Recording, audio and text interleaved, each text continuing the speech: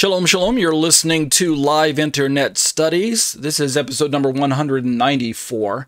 My name is Ariel Ben Lyman HaNavi. Let's open with a word of prayer. Avinu Malkeinu, our Father, our King. We find ourselves at the time of this recording right in the middle of your fall festivals, your special times that you have set apart on your calendar for us to meet you. It's so important, Lord, that we as your followers, both Jew and Gentiles in Messiah, it's so important that we actualize the truth that these are your times of refreshing. They are your holy times. They are your holy days. They're not invented by the rabbis. They're not invented by the church fathers. They're not created by humans.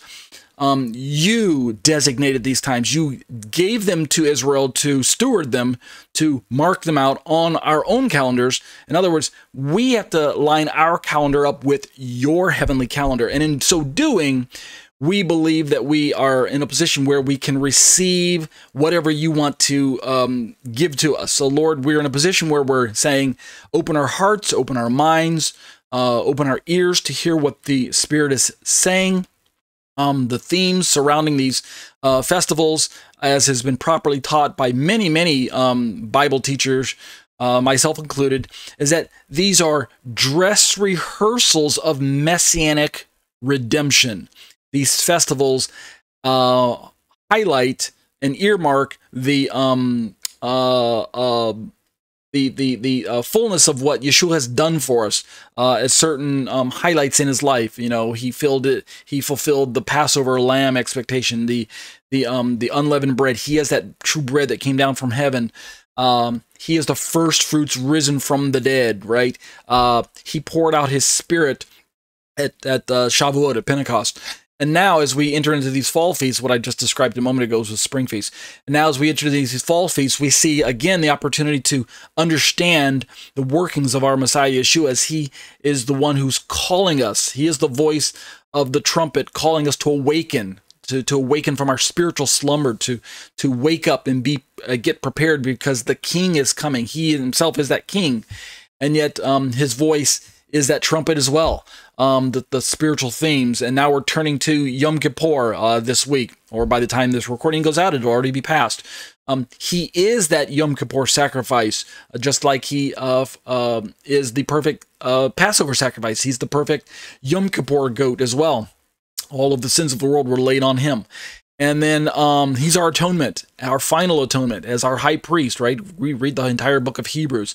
And now that final feast of tabernacles, he is that one that tabernacled with us. He is God with us, God among us. He pitched his tent with us. John 1:14 tells us he dwelt among us in this tent, this human tent, the Word made flesh, God with us, Emmanuel. And now this new birth takes place, this eighth day.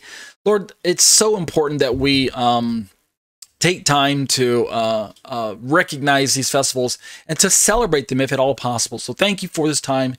Thank you for opening our eyes and giving us just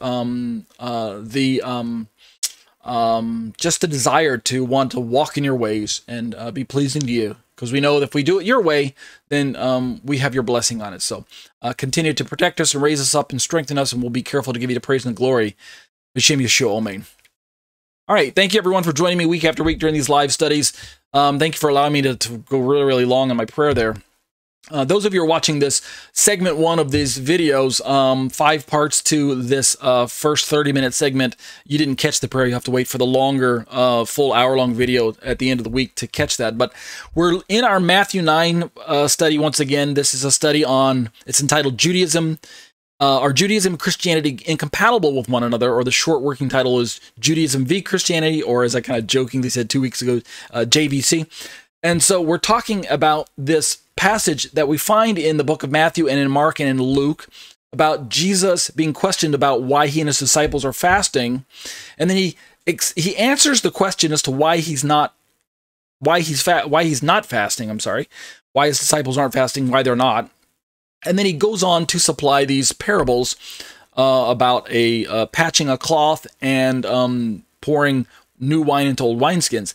And he uses that opportunity to obviously teach an important lesson to everyone who was listening But what we've learned is that there is no explanation in either one of the records that is left for us. So what Christianity has done from time all the way back, so from when since Christianity has been a people group, right, historical Gentileist version of Christianity, is that we've supplied our own allegorical meanings behind the passages. So I'm not going to read the passage this time. I've got it sitting on your screen, but for time's sake, let's just jump right into my own commentary. But we're working from Matthew 9:14 through 17, or it shows up in Mark 2:18 through 22, and then it also shows up in Luke 5:33 through the end of the chapter, which is 39. All right,